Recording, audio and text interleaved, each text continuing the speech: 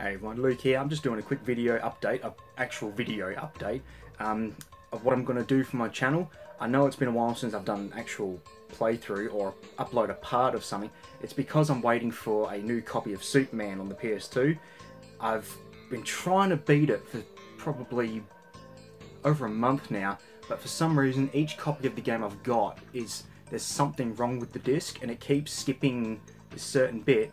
I thought it was my PS2 at first, but I tried it on my old PS2 and the scenes are skipping on that as well, so I've got one more copy of the game coming soon.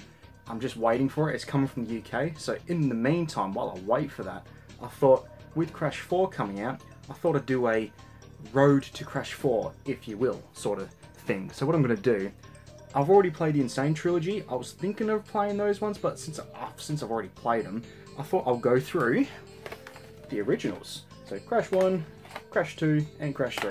Because as a big fan of the Crash series, I've never actually done playthroughs of these for my channel, so I thought I'll just have like a nostalgic trip through the classic games, and yeah, I'm looking forward to it. I was debating whether to do all the other secret stuff, like getting the coloured gems, all the hidden areas, but it's more of just want to live through them again, because it's been a while since I've played them, and like I said, haven't done actual playthroughs for them for my channel.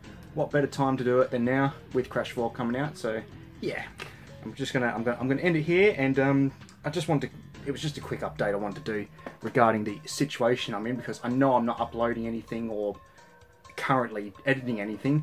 It's because, yeah, waiting for Superman. So anyway, I'll leave it there. I just wanted to, yeah, like I said, make a quick video, and I'll see you in part 1 of Crash Bandicoot.